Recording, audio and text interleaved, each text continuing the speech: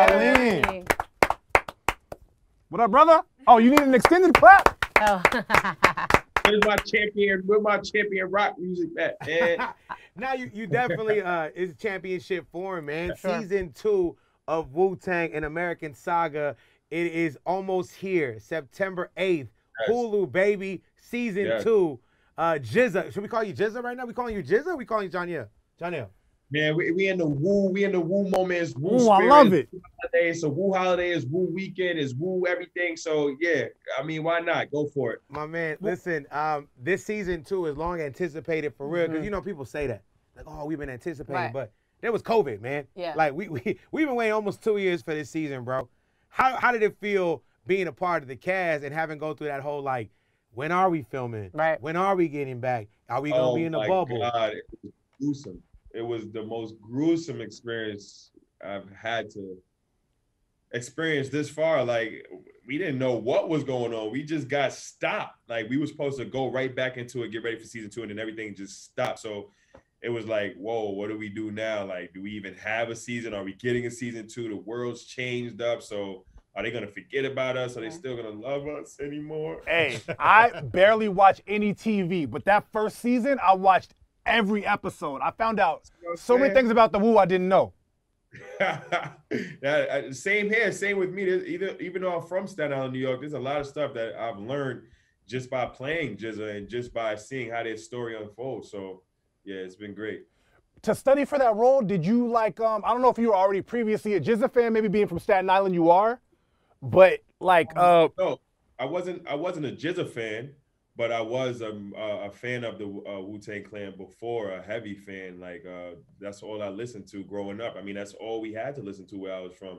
I'm from, like I said, I'm from Staten Island, so we not near Brooklyn, Queens, Bronx, man. We our own borough, our own stuff away from everything. So Wu-Tang Clan is who we had to listen to. And then to come around and be playing it is like, okay, this is what the universe was preparing me for, I guess. So I want to know, just as an actor, like everybody had to go through so much during the pandemic. What were some of the emotions that you went through during the pandemic, just as an actor, you know, Wu-Tang aside, what were those emotions that you were going through with everything being shut down, forced to be inside, you can't touch your fans, even family? Like, you know, we haven't even got a chance to speak to you since the pandemic. A lot of restless nights, a lot of unknown, not knowing. I did a lot of time soul searching, meditating, a lot of inner work. I took the time to do a lot of inner work and learn a lot about myself and continue to grow.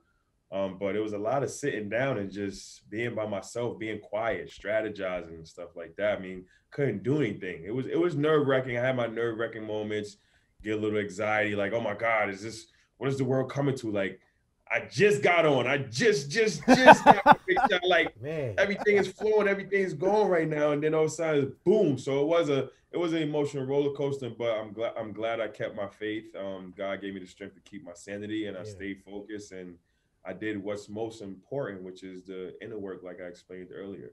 Yeah, I mean, that's got to be like crazy, right? You grind your whole life for this moment. It's here, and it's received well. Like you heard Noah saying, like he don't even watch TV. Wifey had no idea what's going on, but she was caught up in the storyline. It was just so well executed. Yeah, man. Who came up to you in like the last, I don't know, year and a half and surprised the crap out of you? Them saying they're a fan of the show, they're a fan of your work. Who stepped to you and was like, Johnell, I fuck with you? When Migos actually, I seen Migos. And I seen their DJ. I forgot where I was at. I think I was at Floyd Mayweather's party. Okay, Life Flex. Go ahead now. Life Flex. And then he came up to me. He was like, "Yo, man, we a big fan of the show. We love your work, man." I'm just like, "What? How you know me? Like, what? That's crazy. Like, y'all all the way up there. Like, excuse me, but y'all rocking with little old us." It was humbling experience, but those are some of my favorite artists. So to get that from them, I received it very well. And shout out to Migos. Man. Wait, oh my bad, sorry. I'm just saying like Quavo found himself on the Narco show, right? We seen Quavo on Narco. Did Quavo try to finesse his way into like season 2 or 3? Nah, he ain't, not yet. We might have to get him up in there somewhere, get him a New York accent. But you know, you've also been in Tupac's movie, and then we're talking about the Wu-Tang. So it kind of seems like with your career, you've been able to fuse music and acting because you're also an artist as well, right? You know what? I ain't think about that. I haven't thought about. Well, actually, I got cut from the Tupac movie. That was my first real introduction to this whole Hollywood acting, movie production business. I got cut, but that might have been a good thing. Might have been a good thing, but it's saying that it still sparks. I'm like, hold on. So far, yeah, music has been a big part of my acting career this far, and I think I might have to dive deeper into what. I mean, I freestyle. I rap with my friends and stuff. I go in the studio. I've made a few things, nothing like where, oh yeah, let's put it together. But it's been on my conscience lately, and I have to really stop. I have a bad procrastination problem. When my friends tell me like, yo, you need to rap. Yo, you rap with GZA, you rap with RZA. Like, what else does the universe have to show you? Come out with an album, and you look like a rapper. You're natural a rapper, and I'm like, man, I don't know. I'm playing around, but I'm definitely getting into it. I'm definitely moving into it. Got some people helping me with a project coming out soon during this Wu season. So, yeah, something to look forward to. Going back to what you and Teddy were just talking about, you talking about how like Quavo came up to you. But I'm curious, I'm sure you've had to have conversations with GZA himself, right? And what has he said to you? Well, it wasn't Quavo, but it was DJ Darrell, and Quavo. Oh, okay. DJ Darrell. DJ Darrell, shout out to my boy, but they expressed their interest in show. But I'm sorry to cut you off. No, it's all good. It's all good. I was just curious to know what, like, I know you've had to have conversations with GZA, and I was just curious to know, like, what those conversations went like, what he said. He just basically wants, like, the story of him to be like told as he sees it. Right. You know, he's very like happy with, as performance wise. That's the most thing I worry about. Yo, I want to know if you're happy about my performance portraying you. He's totally happy about that. He loves the work that I'm doing. I mean, he posts me on his page and stuff like that, shouting me out and stuff. So he's very happy about that part. But yeah, like every time I got a script, I make sure I send it to him. Like, yo, how would you say it? How would you say this? Because sometimes in Hollywood, they wouldn't, especially with biopics, they were not going to always put or use the terminology that the actual rapper or the icon that they're talking about. They're not going to use their actual language and how they talk. So with GZA, he was like, yeah, he wanted to get that on point. Yo, I wouldn't say this. Yo, I wouldn't say this. I wouldn't say this. Yo, say it like this. So that was a lot of help. Has GZA ever seen something that he wasn't too fond of, or was like, nah, we can't do it that way, or you got to switch it up, or like? Nah, not yet.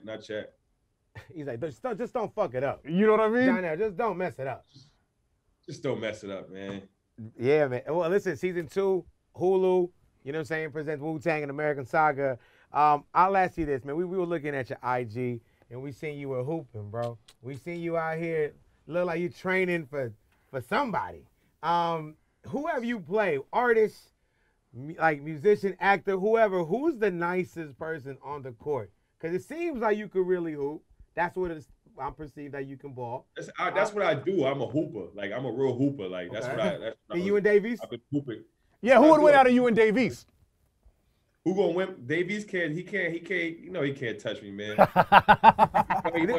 He's 6'7". I tell him every day, we gonna text him like, yo, you can't mess with me, man. See, he didn't quote an actual game that way. Mm-hmm. He just said hypothetically. Because I'm sure if we get Davies on here, come on, man, he's gonna start talking that Brooklyn shit. Dave don't even touch basketball no more. He don't even touch a ball. You just called him washed. The knees won't help. Yeah, man, the knees won't help, man, not at all. But the heart, I think the person that okay, let me see. It got to be either between Quavo and Chris Brown. I mean, both of them can't mess with me, but it's both like between them two. They like the entertainers. I'm like, oh, okay, they can hoop. No, Chris Brown and Quavo, yeah, they're both really, really, really good when it comes to basketball. Nah, I got my man on Johnell. I don't know. You got your man on Johnell. I'm up in Staten Island, Shaolin. You know what I'm saying, son? Yo, look, I'm gonna ask you this though. It's a super generic question, but it's really not, because like you're in there, right? Like I see behind the scenes, you and Davies, you were like talking about like how he had the pistol in his hand. You're like, man, he really in character. But because you are behind the scenes. What's a behind the scenes moment that you're like, bro, whether it happened on screen, like I can't wait for the fans to see this scene, or I can't wait for the fans to know about this specific moment that happened backstage, bro, because only you were in it, bro. We were in the studio and we were recording a certain iconic, legendary song that really helped Wu-Tang get boom. That boom. We were recording that boom for Wu-Tang to get him out of here. Right. And we were in the studio doing it. And I was just the energy in that studio. And this was our first time, and we've been anticipating recording this song and performing it ever since episode 1. We didn't do it until about episode 6, 7. We didn't do it, but we've been anticipating, because once we found out we were doing this song, everybody was hyped, especially me. I was like, oh yeah, I gotta go crazy now. and that scene, in that studio scene right there, man, you can't tell us that we weren't Wu-Tang Clan. I mean, RZA came out of the nowhere. He came out of nowhere. We didn't even know he was there. He came out of the director's village, and just as soon as the director said, cut, he came in and just looked at us for like 5-10 seconds, like in a trance, like, oh my God, like, yo, y'all brought me back to 93, yo, GZA. I mean, Johnell, yo, you look like my cousin. Yo, you look like my cousin. Yo, Dirty. I mean, Ason, yo, TJ, yo, you was going, like, so for him to even react like that I want everybody to see that scene, and they're gonna feel it. They're gonna be able to feel it. I mean, I don't even have to name the scene. Y'all gonna see it though. Y'all gonna be like, oh, that's the scene. You just sold the whole season. I know, right I'm so there, ready. right I mean, we've seen so many different, biopics and different movies where you emulate an artist. I mean, I just saw Aretha, where Jennifer Hudson was emulating Aretha Franklin. So I've always wanted to know, as an actor, what is kind of some of the behind the scenes that you have to go through to really tap into the artist that you're portraying, especially when they're alive and on set. Like, do you have to like talk to them for a certain amount of hours and like pick their brain? Like, how do you tap into a whole nother person that's like you're emulating, that people know, not a fictional character? Well, fortunate enough, my character is still alive and just, so I definitely on the phone a lot with him, texting, calling, picking his brain. But a lot of the times I didn't want to take, I felt like not that was an easy way out, but I just wanted to also put my creative imagination to the test, and just went to YouTube and just watched all of his interviews, all of his videos, watched everything about 1,000,000 times, no exaggeration, lock my door, turn my phone off, and just from the way he bites his right lip, where he holds his gold tooth, I just tried to literally dial in on everything. And I had fun doing my research. I had fun doing my character research. And all right, well, speaking of research, what's your favorite GZA song?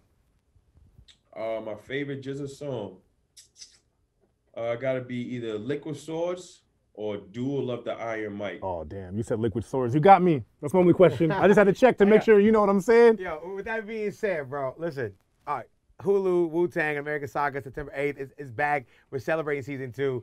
You seen what Noah just did. I mean, Wu-Tang Clan is some of like the most hardcore fans. Oh yeah, we hardcore How with it. How often does someone step up to you and try to test your gangster when it comes to the move? Somebody just tried to test my gangster yesterday. Funny that you said that. Yesterday, somebody just tried to test my gangster, and I'm like, yo, you understand? Like, I'm really from Staten Island. This ain't Hollywood. This ain't no TV stuff. Like, talk, Johnny. I'm really true to this. Like, I'm a Wu baby. Like, I know my stuff, and like, I'm really about this Wu-Tang feng shui. You know Fourth Chamber? Fourth Chamber, man. I know Guillotine Swords. Protect. I ain't know Protect Your Neck had the remix. I ain't even know that. Johnell, what, like a remix with a different beat?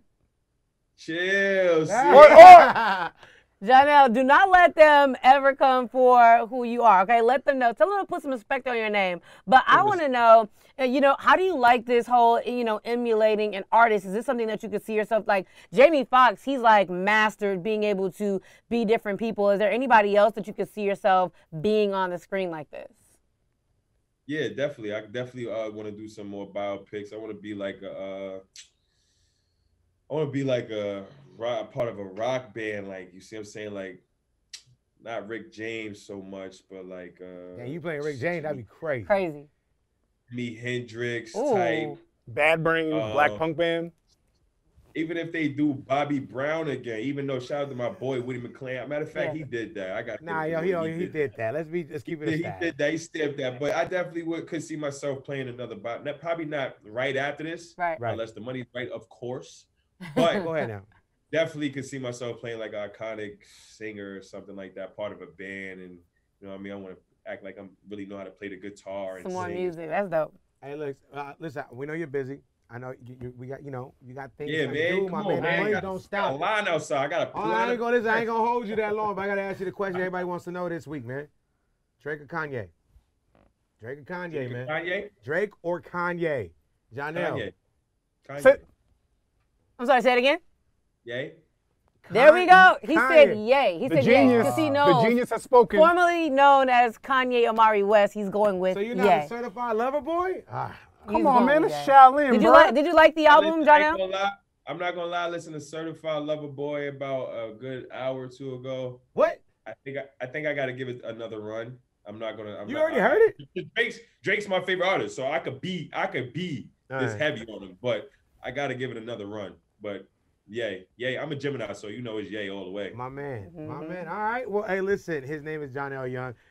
Wu-Tang American Saga Season 2, September 8th. You already say Hulu presents. My man, I will say it is an honor to talk to you. When we first talked to you, you were like happy to be here, man. And now we're looking at a solid man who knows his talent. So we can't wait to see you grow and excel. And we're ready for the next project, man. And he got the Carl Canot, so you know he's feeling himself. Oh, yeah. I got a movie coming out in theaters November 25th.